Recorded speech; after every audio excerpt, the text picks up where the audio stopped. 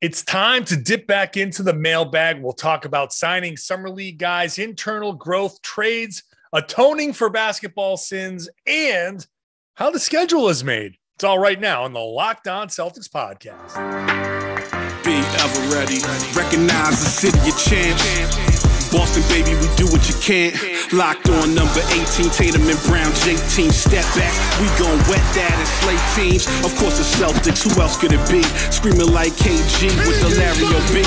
Karalis above average, assessing the team status. Best daily pod, no cap, salary matching. Clutch like Bird the DJ, keep John on replay. Prime time, dapping up the truth on the sideline. Raining J's, how it started, raising banners, how we finished. Locked on Celtics pod, home of the winners. B.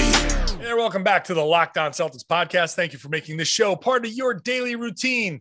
I'm here for you daily with a free, fresh podcast Monday through Friday, dropped to whatever device you're using. If you subscribe, whether you listen to the show or watch the show on YouTube, you'll get this show free every day of the week until, I guess, August and September, where we go down to 3 days a week. Because it's the dead period. And while most people aren't podcasting, I will be 3 times a week in August and September. Just prepare yourself. The daily podcast goes away at the end of July, comes back as things are warranted. So if some weeks there's for some reason, a chance to go 5 days a week, sure, we'll still do that. But get your expectations set. 3 days a week coming up. In August, September, when training camp starts back up and the news starts to pick up again, back to a daily podcast. I'm John Karalis. I cover the Celtics for Boston Sports Journal. I've written a book called The Boston Celtics All-Time All-Stars, and I was one of the media voters for the Celtics 75th anniversary team. Mailbag in full effect. I normally do mailbag Monday during the off season. Monday was kind of a chance to get caught up on the end of summer league. So I answered a few mailbag questions. I feel like I shortchanged you. And after I gave out the link, which is johnkaralis.com/mailbag, johnkaralis.com/mailbag, that usually calls for an influx of questions. And I get flooded with questions right away. So a bunch of questions came in. So I figured I'll answer a bunch of them now. I apologize. People who send via DM, I get DMs through 2 Twitter accounts, through 2 Instagram accounts, through YouTube. I can't be going this is the easiest way to do it. This is the easiest way for me to keep it all in one place. I apologize that this is the way I have to do it, but it's really the only way for me to keep everything together so I can go when it's time to do a mailbag, get the questions, and sorry, that's just the way it works. That's how I'm going to do it. So Paul kicks us off with the mailbag question.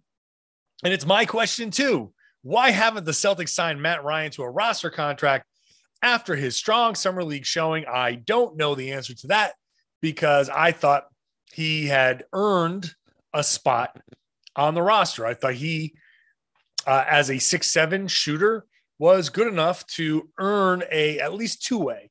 Now, does that mean he's not going to be on the Celtics? I don't know. Maybe the Celtics don't like the fact that he's still working on his defense. Maybe they don't like the fact that he's older and they don't want to invest in a wing that maybe doesn't have, has a shorter time span to develop, and they don't want to invest time and money, especially in their tax situation. Maybe I especially am overvaluing a good summer league performance. And hey, he hit a few shots. He looked good, but maybe at this next level, they don't see that translatable stuff. Maybe they just don't see it. Maybe they want to go in a different direction. I don't know. So and if you heard me with Tom Westerholm, we both were like, yeah, this kid looks good. And so might as well give him a look. If they don't want to, then fine. Maybe the professional talent evaluators on the Celtics see something that I don't. And that's entirely possible because more often than not, they do. We'll see what happens. He could be invited to camp. He could be somebody that's fighting for a roster spot. Maybe who knows? Who knows? It's possible. Maybe he goes off and becomes another Max Strus type. It's so many possibilities, but right now I cannot answer the question. Why haven't they signed Matt Ryan to a roster spot? Henry says, John, am I the only one who saw Kabengele take on Wiseman and play him even, maybe even frustrate him?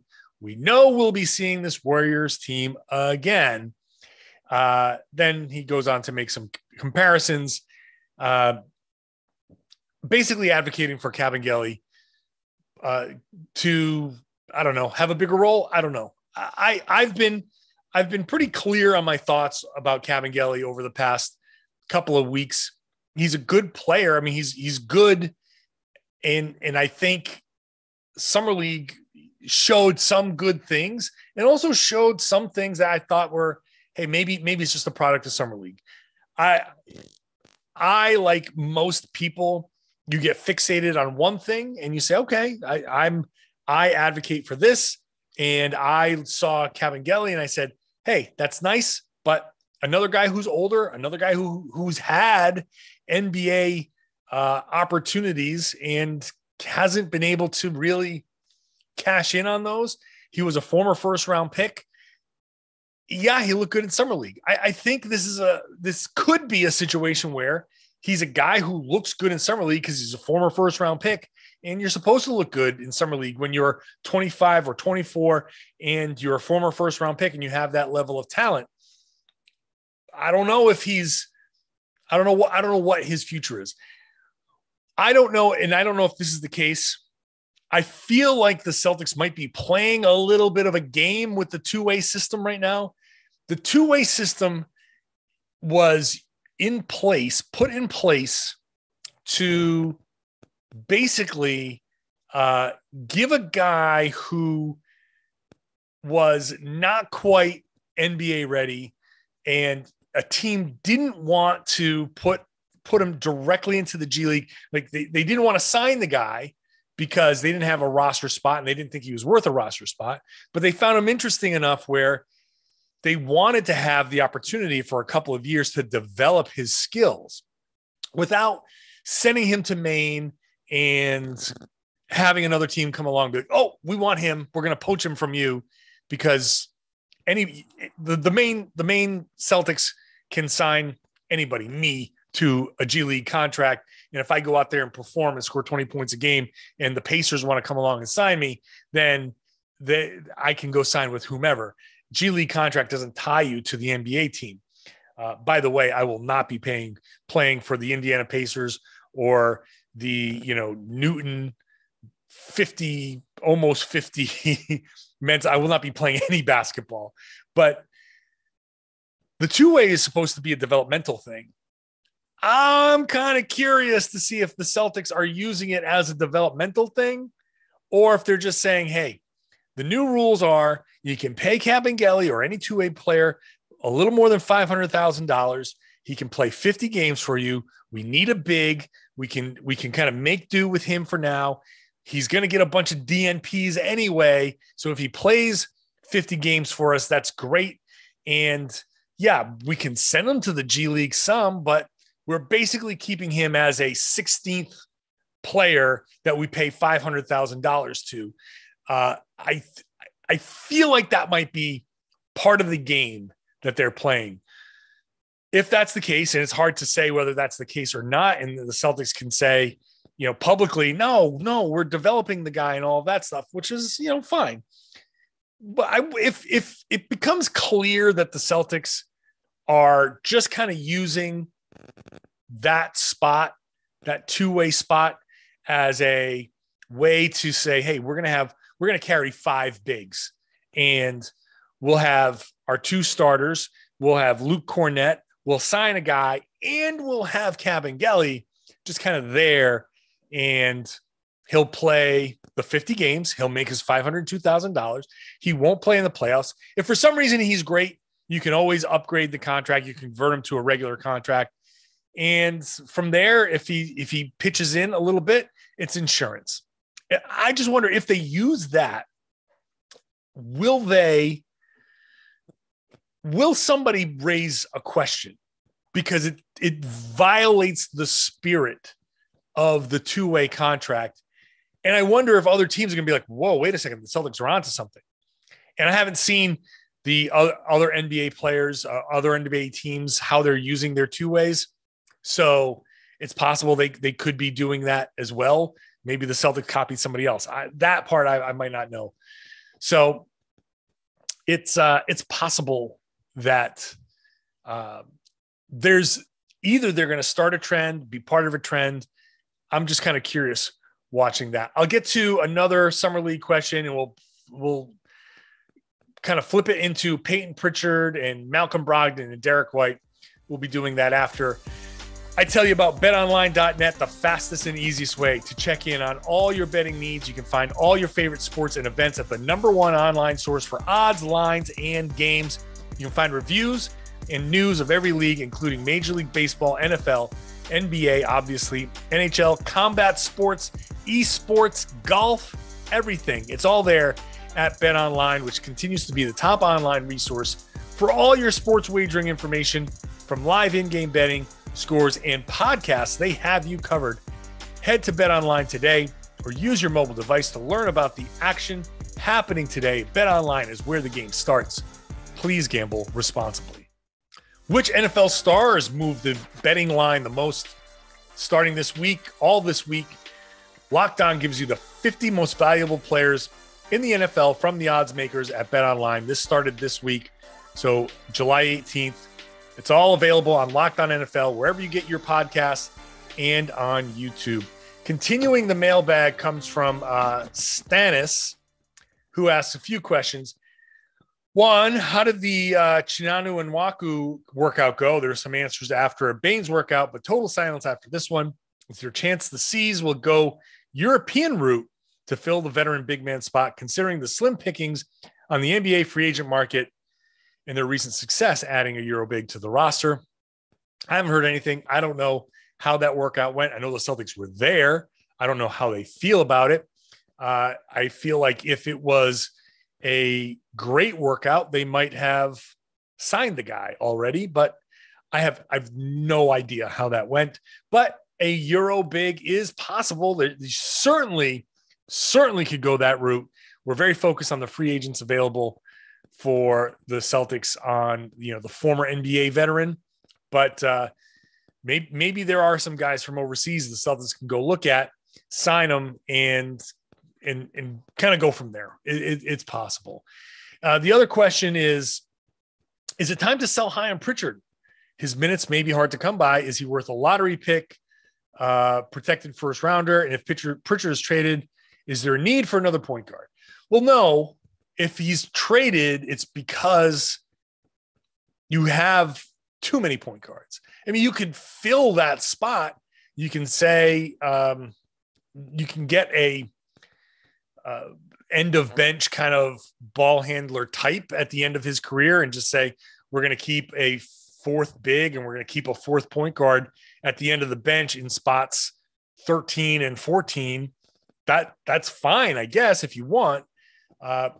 Selling high on Pritchard right now, I feel like Pritchard is potentially, I mentioned this yesterday when we talked with Keith Smith, I feel like Pritchard is a candidate during the season to potentially get moved. He makes a couple $1 million, and because it's so exponential, reducing $2 million also reduces at this point, the way the Celtics tax will go is almost $8 million probably. It could save them. So $10 million total if they move him for nothing. So that's look, if the Celtics are eating money with Pritchard and he's not getting any run, and it's very obvious that his time is basically up, would they do that just to save some money? Maybe. I think it'd be more likely to move him in an effort to get somebody back with the TPE and say, hey, here's your promising young guy, or here's a guy that you could kind of rely on. Maybe someone in Utah, maybe Danny Ainge will, because he loves Pritchard. He drafted Pritchard. Maybe Ainge will take Pritchard and one of his veterans that he's trying to jettison as they go into the tank. So it's possible. If I had to pick one guy who isn't here at the end of the year, it's Pritchard. But I don't think that if he was moved, it would necessitate the signing of another point guard. Mike asks, and along a similar vein, with the addition of Malcolm Brogdon, how do you see it affecting Derek White this upcoming season? I honestly don't see it having much of an impact. I think the Celtics, that this isn't the kind of older NBA where right now, if I were doing a podcast 10 years ago and positions were very much more defined, I think I'd be sitting here saying, well, somebody's got to get traded because you can't have 3 point guards. And I don't want to turn one of these guys into a shooting guard. I probably would have been very kind of, this is your box, this is your box, this is your box, because that's how the NBA used to be. Your box is you're this height, you're this weight, you're this style of play. Guess what? You're a small forward. You're a power forward. Now, maybe somebody played power forward and center. Maybe somebody played small forward and power forward, but there wasn't the type of positional versatility where Jayson Tatum can, on the same possession, bring the ball up and then still be the biggest guy on the floor and be your small ball 5, right? If you run a lineup out there of Brogdon, White, and Marcus Smart and Jaylen Brown, and you make Tatum the biggest guy on the floor, it's not out of the question to have Tatum take the ball, grab a rebound, and go and just set up the offense, or just run a set where he's the guy at the top. And it's so with positions kind of eliminated in a lot of ways, I think it takes away the impact that Brogdon and White and Smart kind of have on each other positionally. I think White is probably, if anything, it's probably going to push him a little bit more off ball more often. He's going to be maybe, or you make Malcolm the more of a shooting guard and less of a point guard, and you just have a Smart and Derek White kind of be the 2 point guardy guys, and Brogdon is more of the off ball guy. He's a better shooter. I'm not sure how they'll do it. I think for me right now on paper, I think I'd rather just see Smart and either Derek White, maybe Smart and White, kind of mostly Smart's the point guard, starting point guard, and Derek White is the backup point guard, and Brogdon kind of like fills gaps.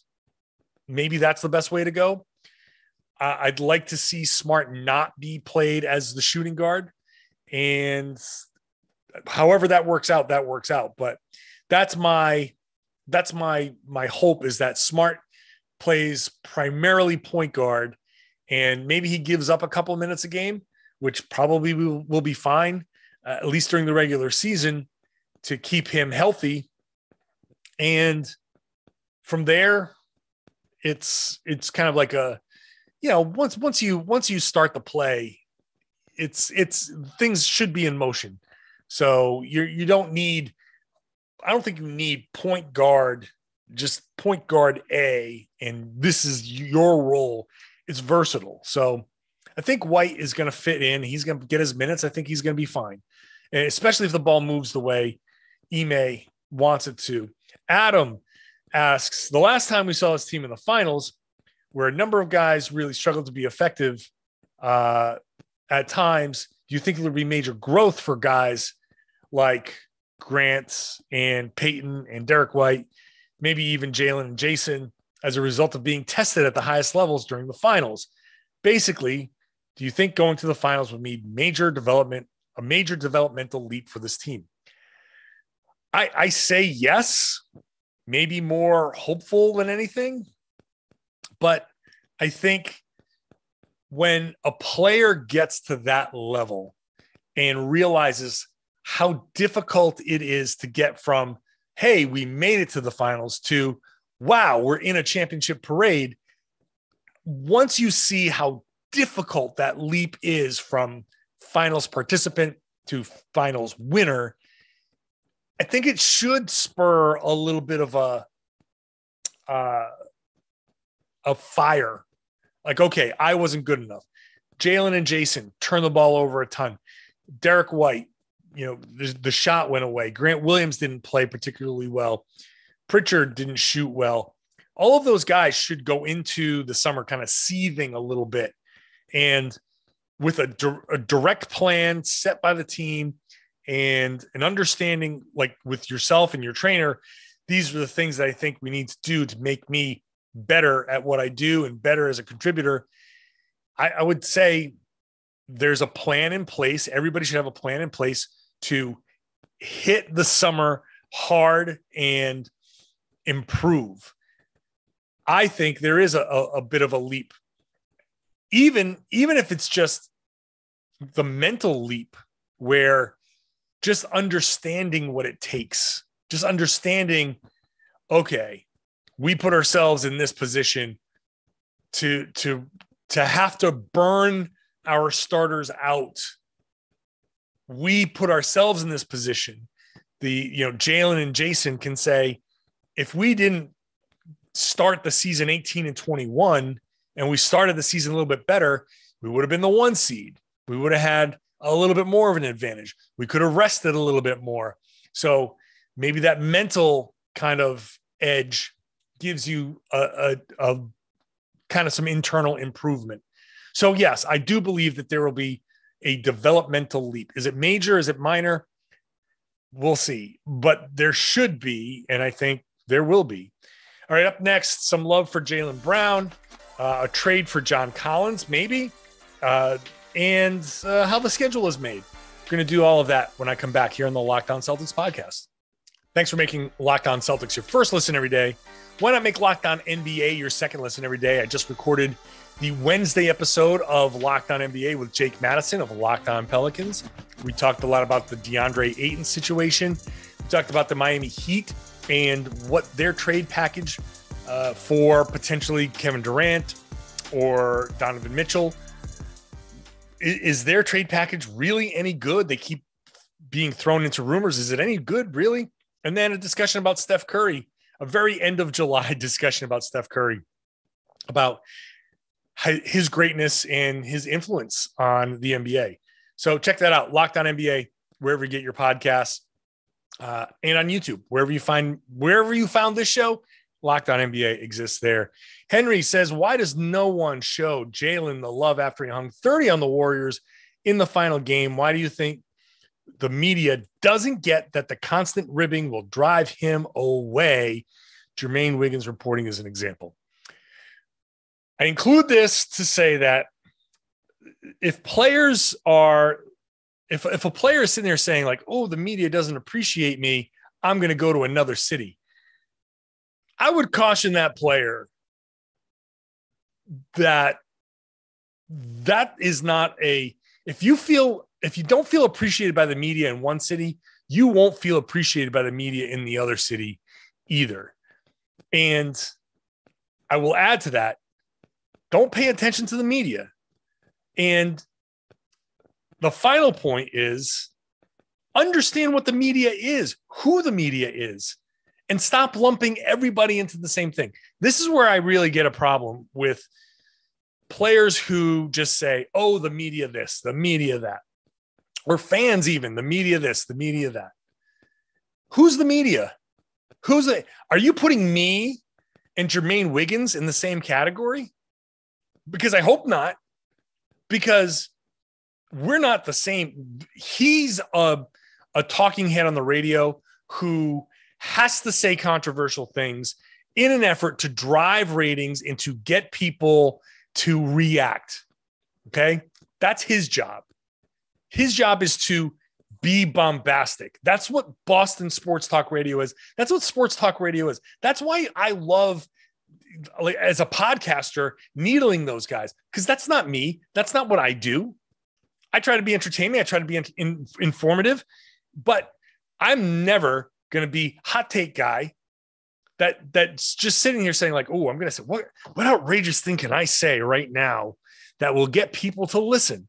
Because my goal is not to enhance me. I'm not here for me. I'm here for you. I'm here to make your experience better. I'm not here to pump up me and make the John Karalis brand something. No, that's not what I'm here for. I love my job. I love where I am. I don't want anything to change. I'll sit here and do this podcast until I die in front of the microphone. I'm happy to do that.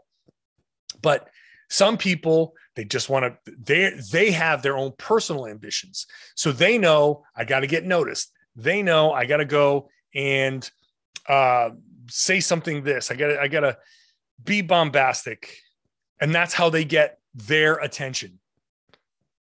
So if you're going to lump those people in with me, then I got some choice words for you that I can share privately, because that's not who I am. You can't lump the media into all the same things. Yeah, I have opinions for sure, but I, as a beat writer, I also am the one who's there, and I face these guys every day during the season. I'm the one. Like Jaylen Brown can say anything he wants to me anytime. He knows where to find me. He knows where I am after a game. If he wanted to talk to me, he could pull me aside and be like, hey, I didn't like what you said on your podcast. I didn't like what you said this. I don't like, if he wanted to.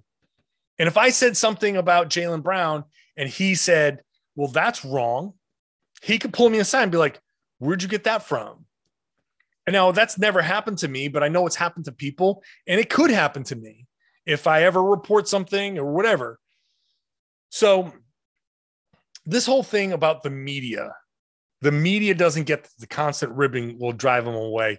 People got to understand the media is not some monolith, right? If I were to say all basketball players think blah, blah, blah, I'm sure individual basketball players would be like, why are you going to say that? You know, every basketball player is only thinking about money all the time. That'd be an unfair statement. You know, it's like when you hear the shut up and dribble and all of that thing. So learn what the difference is between the media. Learn who the radio talking heads are, learn who the Twitter accounts are, and learn who the people who are actually somewhat responsible here in our reporting, in our opinions that are shaped by things that we see. That's the thing. So people will lump everybody together. If Jaylen doesn't understand that, if an NBA player doesn't understand that, if a fan doesn't understand that, then take a second to understand the difference. And if you're a player and the ribbing bothers you, then shut it off, because there's sports talk radio in every city. And this bombastic opinion for the sake of making opinions, that happens everywhere. Your name is going to be thrown into this all the time. This is universal now. The internet has made it universal. So if you decide, hey, I can't take it in Boston, man, I'm not going to sit here and be the person who calls you soft for not being able to take it. What I'm going to say to you is, you're going to go to another city and it's going to be the same thing. And you're going to say, oh, wow, I can't escape this. You're not going to escape the people who want to say things just for the sake of saying things. So you have to understand, reality is you have to isolate yourself or figure out a way to make that not bother you. Now, I say all of this to say, I want to be clear. I don't know if Jaylen actually is bothered by any of this stuff. I don't think any of this actually applies to Jaylen.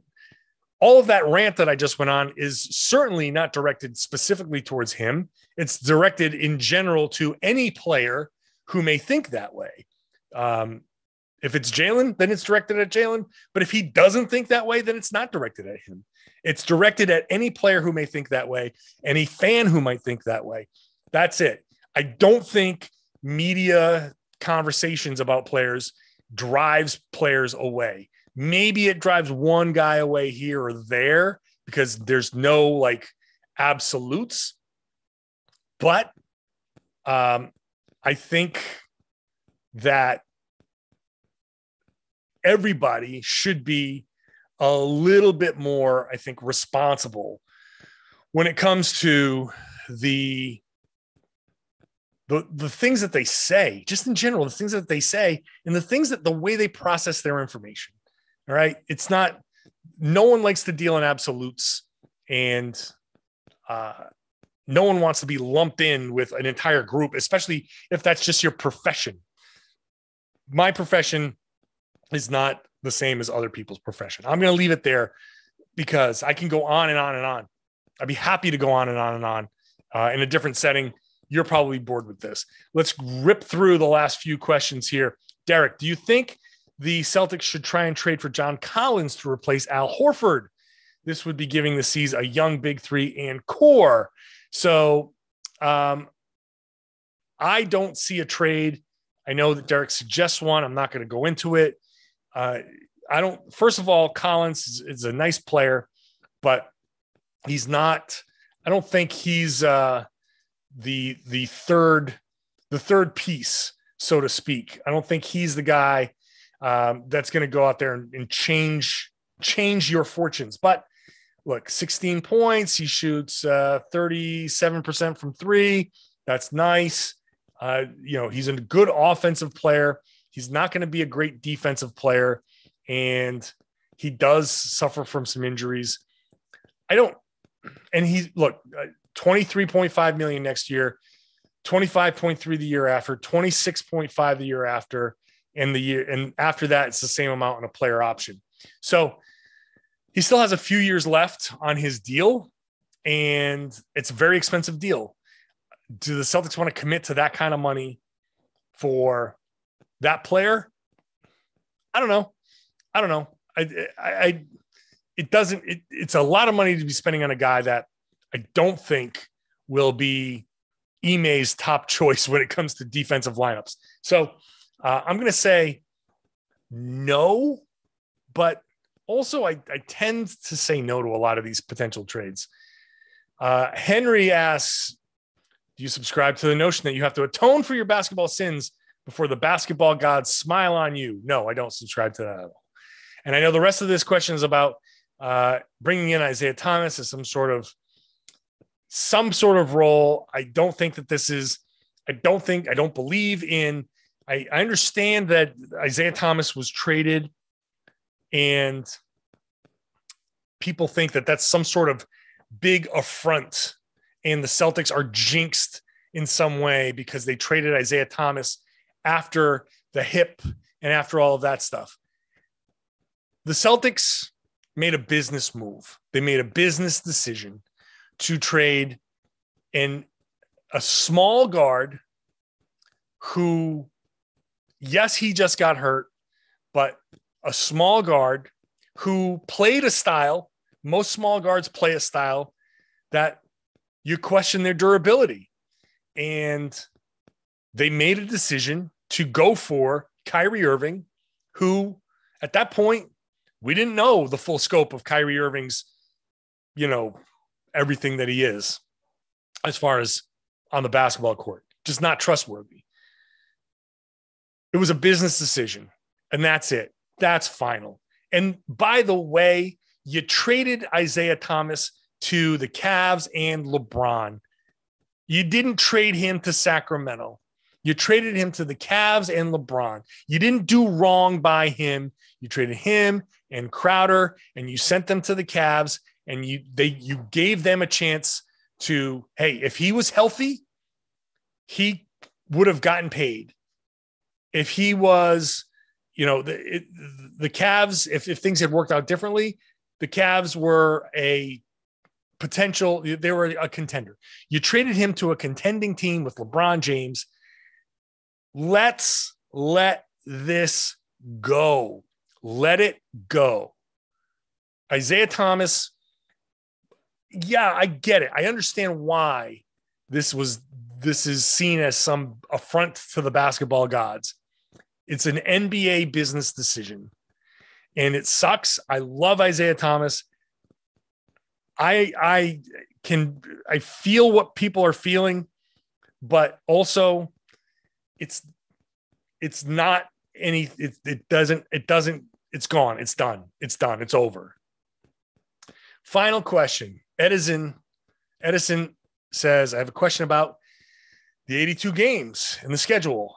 I know they play 41 home, 41 away. They're divided between 2 games against the other conference, 4 games in the same division, and 3 or 4 games with the same conference, but different division. Who decides if it's a 3 or 4 games against the same conference, different division? What goes into picking that? And so here it is. The schedule is simple. It's 4 games against division opponents, 4 games against the out of division opponents, with a rotation where some out of division conference teams you only play 3 times every 5 years or so. Like, there's just a rotation of it's a different group of teams. So kind of like the NFL schedule. So that's a set rotation. Every few years you'll see, oh, they were playing this team again 4 times. So that's what goes into that. And with the two games against teams in the opposing conference, you now have your 82 game schedule. That's what goes into it. There's a lot that figures into when you play, arena availability. NHL, do you share with the NHL? What's their schedule? A lot of working around. Sometimes you play on the same day, and there's just no avoiding it. The Bruins and the Celtics have to play on Saturday, December, whatever. And all right, who's got the afternoon game? Sometimes it's the Bruins, sometimes it's the Celtics. And the Bull Gang goes in there and changes things over because they have no choice. And because the next day's booked and whatever. It's a complicated thing. Complicated to put a schedule together in arenas that are shared by other major professional sports, and trying to book things that make the arenas money, like concerts, which are booked way out in advance. Concerts are booked before the Celtics schedule is released. So sometimes you have weird stretches of, well, here's 3 games off. And you're like, why did the Celtics have 4 days off or 3 days off in the middle of the schedule? So weird. Because the Bruins, because of concerts, because the other teams that they're trying to play can't get on the road. And it's all kind of weird, but it's a very, very, very complicated scenario to build a schedule. It's not that complicated to do a podcast, though. I can knock these out pretty good. I do one 5 days a week, so you should be listening 5 days a week. We'll go down to 3 days a week in August and September, the 2 dead months of the year. So basically a Monday, Wednesday, Friday schedule, but additional podcasts as circumstances warrant, should they warrant. So best thing to do is subscribe to the podcast and get it delivered directly to your device. This way, you know when a new podcast is there. You open up your phone, you go, oh, okay, John did a podcast. And then once the training camps open, we're back to 5 days a week. So plenty of podcasts for you, a whole lot more than anybody else is doing. Some people have only done 1 podcast in the month of July. I have done 5 days a week for the first few weeks here in July. Still going strong for you. No one's pumping out Celtics content quite like Locked On Celtics. So make sure you're listening and watching the show on YouTube. If you are a subscriber, I would love it if you shared the podcast. Tell your friends, tell everybody. They should be listening to and watching the Locked On Celtics podcast right here on the Locked On Podcast Network.